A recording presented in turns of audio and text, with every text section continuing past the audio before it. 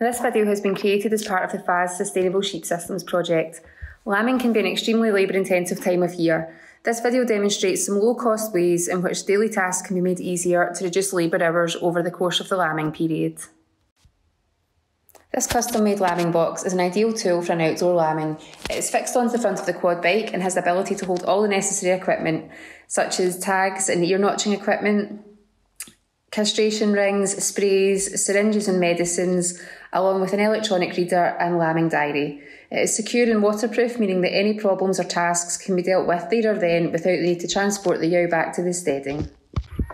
It's got pretty much everything I need to, well, everything you need on a lambing beat. Like, I've got my scion for recording things with. I've got all my tagging stuff going in here for recording everything that's tagged outside.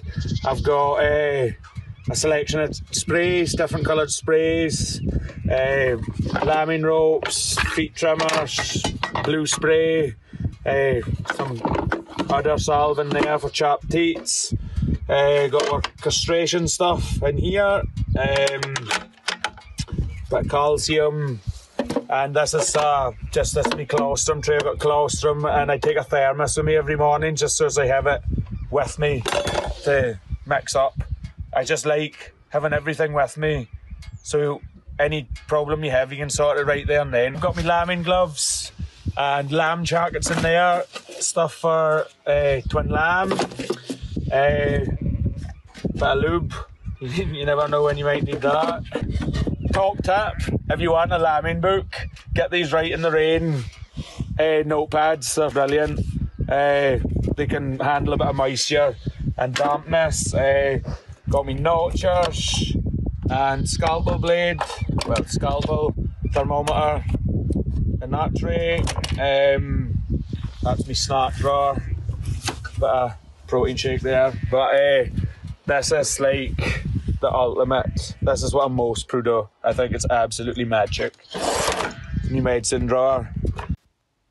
These field gateway ramps were created initially to help a farmer with health issues to be able to check the sheep without having to exit the vehicle. They also save around 30 seconds opening and shutting each gate. On a farm with an average of 10 fields where livestock are checked twice daily, this could equate to a labour saving of around 15 to 20 minutes per day, depending on field linkages. This could add up to over 8 hours over a typical 5-week lambing.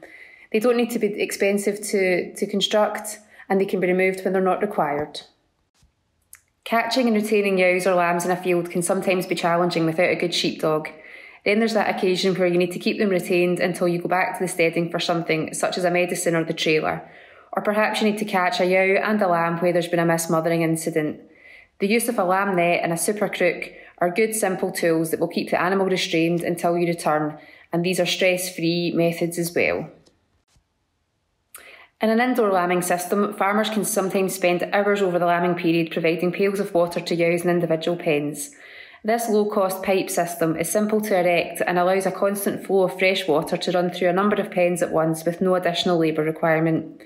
It also saves pails being spilled, subsequently wetting the bedding, and some lambs have also been known to drown in a water pail within the pen. Feeding yows can also take considerable time before and during lambing, whether it be filling silage buckets or hay hecks. It's worthwhile taking the time before lambing to review your lambing shed and consider what adaptations can be made for easier feeding. This cattle shed was used for housing yows during a bad spell of weather. Some wooden troughs were quickly and cheaply made up to hang from the panel to allow the feed wagon to drive through the shed to feed a total mixed ration. This included the silage and the concentrate, and no further feeding was required. This saves considerable amount of time during the lambing period. This simple and effective feeder is constructed by splitting a ring feeder and adding 2 straight sections in the middle. The joints are held together by thick cable ties, kept loose to allow movement. As the sheep feed and the amount of forage reduces, the yows naturally push the feeder in. This removes the labour requirement to grape silage within their reach, whilst it also increases the feed space and reduces bullying. It can hold up to 2 round bales, and it's important to keep the shed mucked out to ensure the effectiveness, as a build-up of straw can reduce the ability for the feeder to collapse. Other tips to reduce labour at lambing time are ensuring that you've got everything you need at your disposal in the lambing shed. This could include a cold water supply, a freezer for storing colostrum, and a kettle for heating water for sterilising equipment or for defrosting colostrum at room temperature.